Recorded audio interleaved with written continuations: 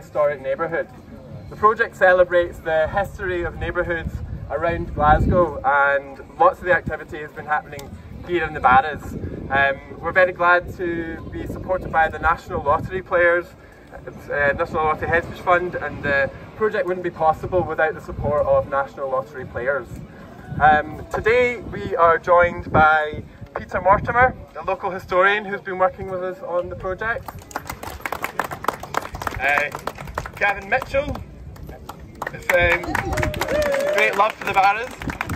Alison Thewlis, MP.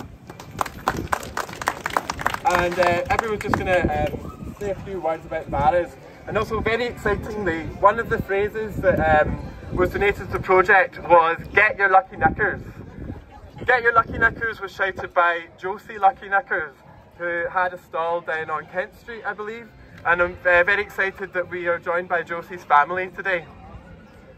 So thank you so much for coming.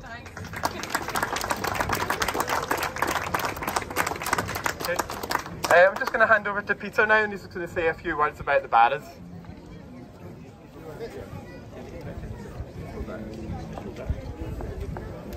Hello everyone. I'm going to take us back over 100 years, early part of the 20th century, and a lady called Margaret Russell married a guy called James McIver. Now, Margaret Russell came from Ayrshire, and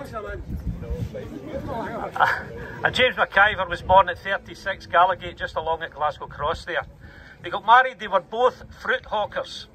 They had a wee shop down in Main Street in Brigton, and they worked very hard. James went to the fruit market in the morning, brought the stock back to the shop. They sold it from there till 6 o'clock at night, and then Maggie would make up bags of fruit, and she would go up into town and she'd stand in the cinema and the theatre queues and sell it.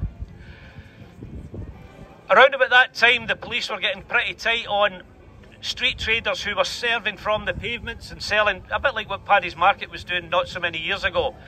And Margaret and James decided we need to get somewhere where we can hold a market. And they bought a piece of ground in 1921. And the piece of ground was at the corner of Kent Street and Moncur Street, where we're standing just now. So Maggie and James bought this, and they started to use it as an open-air market. They made additional money by hiring out Barras, and there was big money in the Barras as well. So they were getting money from the Barras, they were getting money from the stall holders with the pitch. So in 1921 they've got this happening.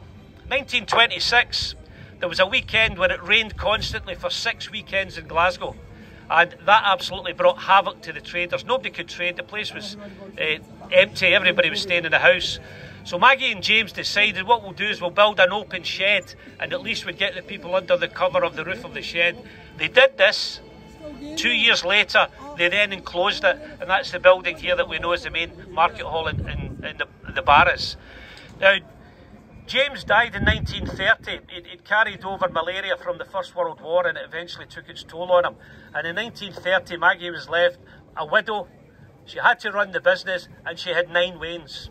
She was quite a woman.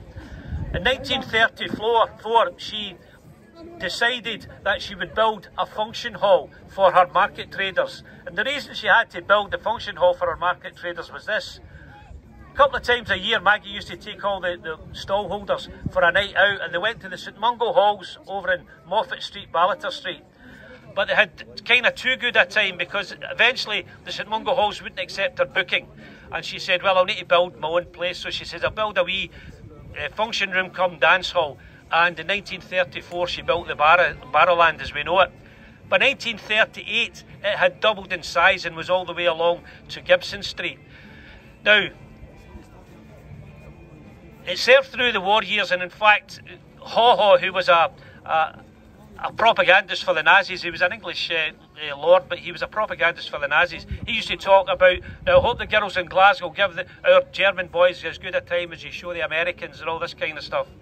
Anyway, 1958 was a bad year for the McIver family, because 2 things happened. In the April of that year, Maggie McIver died, and she's buried up in Ridley Cemetery. In August of that year, the ballroom went on fire, and it was gutted, it was burnt to the ground. Sam McIver, who by that time was in charge of the company, he decided, I'm going to rebuild it. and he built it bigger and swankier than anybody could imagine, and in 1960 it opened. So since that time, our generation has known Barrowland as a place where you could go to the dancing, and importantly you could come to a Saturday and Sunday market. And here we are, 100 years on, 101 years on for Maggie McIver and James's dream. Here we are standing in the marketplace at the area which she bought, and it's still thriving today. And it's great to see you all here. Thank you very much. Thank you, Peter Mortimer. Just Gavin Mitchell now. Can you hear me like this? Yes. Can you? Yeah. I might just do this. Hiya, it's smashing to be here. It's a real honour and a privilege to be here. That after 100 years, and I've been coming here for, I was thinking about it this morning, I've been coming here for over 50 of them, so so over half the life of the market I've been coming here. We used to go to, my granny and I used to go to Paddy's market on a Saturday, and we came here on a Sunday. And Peter and I were discussing some of the old stalls, the towel stall over here, and guy did your curtains over there, used to measure it with his cane and all that. And your jeweller chap here. So I get kind of fed clothed here, as you can probably tell. And all sorts of things here. Over there, I got my first ever single as well. So it's a huge part of my history of the Barras. I just adore it.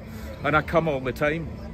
Just a couple of weeks ago, I brought a few friends down just to take them about. I have to say, and don't get too hostile, but one of them was for Edinburgh.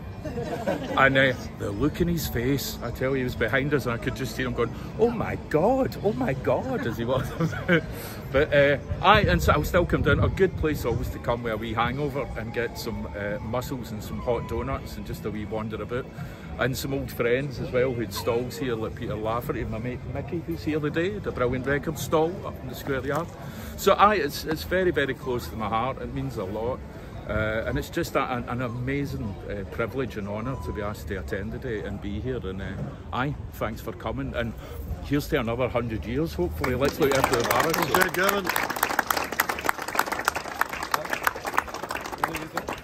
I'll shout as well if that's all right. Set the tone now. That's all right. It. Who's going to shout louder, Alison? I'll do my best. I'm Alison Thewlis, Member of Parliament for Glasgow Central, and I am so proud to have the Barras Market in my constituency. I've represented it now for 14 years, which has flown in and gotten to know some of the traders and some of the constituents who work here and come here for their shopping. And there was a time during that where we thought the Barras Market wasn't going to survive, that we thought things were looking on the down, things were in the decline, people didn't want to come to a market in the same way.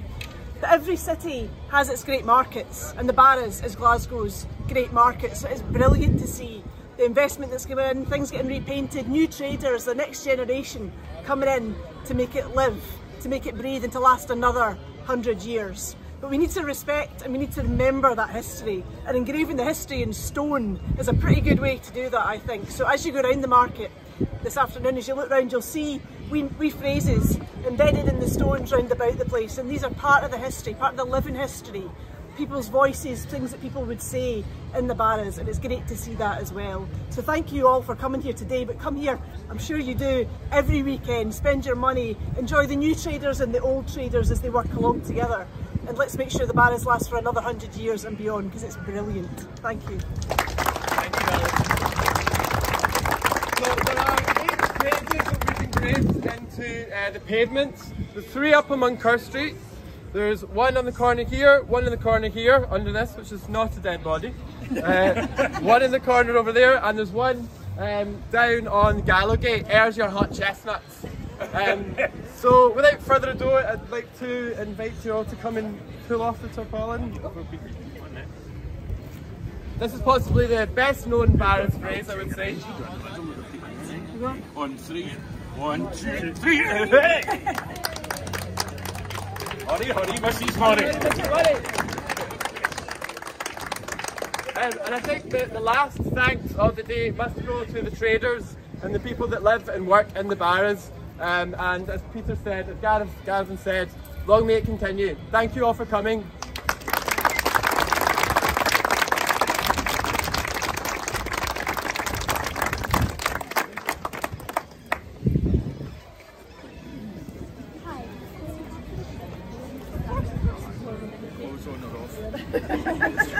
Only with your lucky knickers on.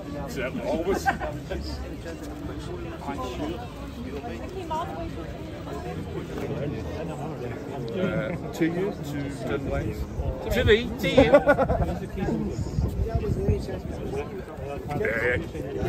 Quickly do it then, is that alright? Do this quick.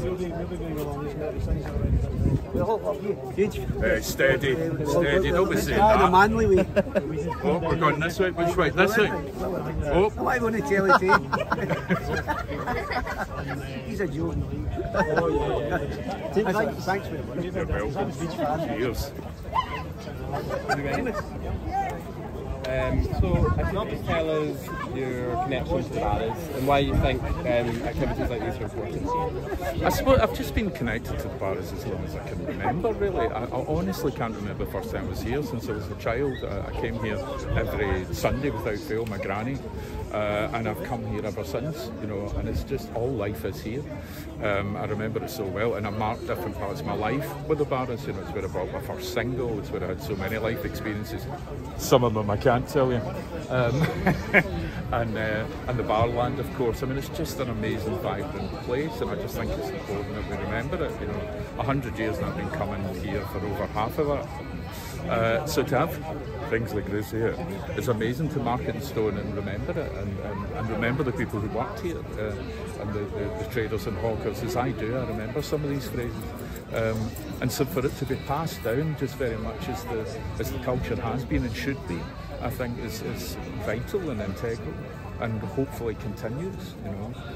I bring children here, gosh that sounds weird, but you know, I bring my own kids here and various people, and I still show people around. It's first stop place in Glasgow really to come to. So it's just a huge honour and privilege to be here and to keep it alive, and hopefully for another 100 years. Thank you. Is that alright? Thank you. The tour is at 2, I think.